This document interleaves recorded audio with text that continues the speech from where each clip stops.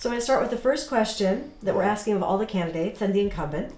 Why are you running for the 24th Congressional District seat? Because I wanted to see change. One of the issues that I had last summer, when I decided I was going to throw my hat in the ring, I was running into people who were having a very difficult time with their health insurance. And I ran into a girl who was spending half of her income on her health care. And that just like, oh, that kind of spooked me out a little bit. And I'm like, that doesn't sound right. We need to improve that. And then I ran into an issue with, I was in a car accident, and then I ended up having some healthcare expenses that were like, ooh, that's a little spooky. And then I been driving around San Luis Obispo County, and I, saw some infrastructure projects, and I'm like, ooh, there's some federal funds that we need to go ahead and start putting into these shovel-ready projects. And the other issue was the SALT deductions with the last 2017 tax reform. And I'm sitting there going, ooh, a lot of my colleagues had to sell their properties and so forth because all of a sudden the deductions weren't correct, so they capped it at $10,000. So that kind of like, ooh. So I'm like, there's a few little issues. And in the past, I used to always just write to my congressman or go talk to people. And when I was really young, I used to write, legislation and stuff. And I'm like, yeah, do I want to do that now? Or do I want to just go ahead and jump in there and like change the dynamics a little bit and see what kind of change can happen? As an independent, I actually, both parties don't necessarily, neither party really ever appeals to me. So I'm like, I have some idea. Some of their policies work, some of these guys' policies work, and I just want to, I like to combine them and look at them, and that's kind of the gist of it. Okay.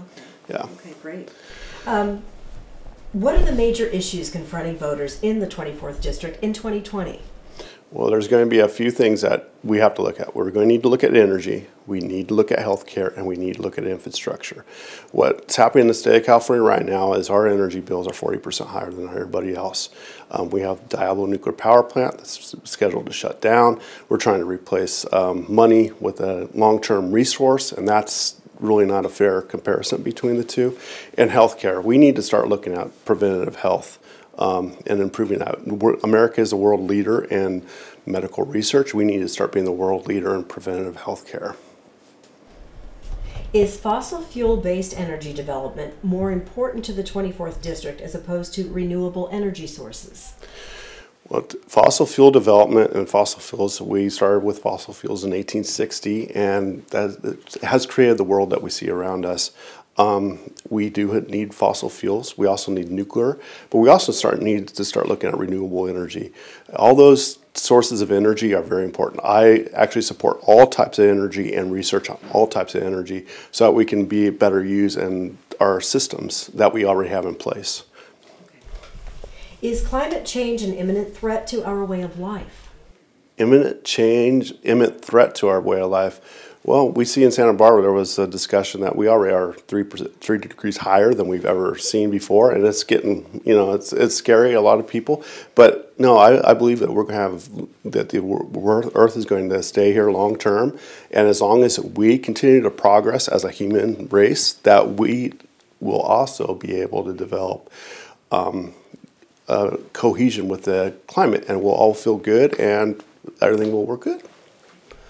How and why is the agriculture industry important to the 24th District? Well, agriculture is one of the smaller. It's about a $2 billion industry, and there's a lot of people who do wine. And agriculture is all, I grew up on a walnut farm, and agriculture, we need food. But on top of food, we also need the energy to create the food.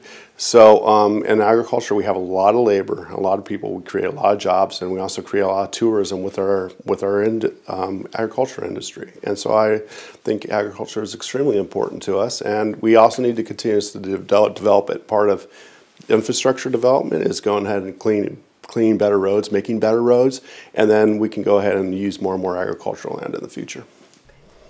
Do you agree with the current federal administration on immigration issues? What changes do you advocate? The changes that I actually advocate are, I'd like to see a little bit longer time frame to get citizenship. Right now it's 5 years, 30 months. I'd like to expand that to 7 years and down to 24 months of residency. Us in California, it's a very unique culture where we're far different than how the other states look at it. We're we have a lot more immigration, and we are also looking at ability to go ahead and naturalize citizens. That we do have federal laws that we have to adhere by, but we also have to look at the human migration that we all experience here in California, where we are such a diverse and unique community throughout Southern California. And so I believe that we need to have better work visas. Work visas is more, and migrant visas. Okay. Yeah. Thoughts on the current impeachment process? Thoughts on the current impeachment? Oh man, that's a mess. I actually think it's a mess on both sides. What do you do about it? I think it's important that we all look at, hey, they wanted to impeach the president, but at the same time, they didn't really have the goods to impeach the president. So I think it's a game that I don't want to be part of. Assuming that President Trump is not removed from office, should he be reelected in November? Well, I'm not here to discuss presidential candidates. My favorite candidate is actually Andrew Yang. He's my favorite candidate. He has a lot of policies that I actually am learning from and that I like to implement in how I'm approaching things. He's free to run, and let the people decide.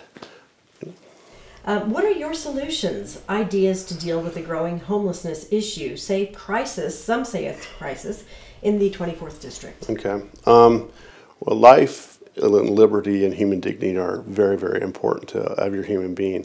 When we're looking at homelessness, we may be dealing with mentally ill people. We're also dealing with a lot of displacement due to the economy.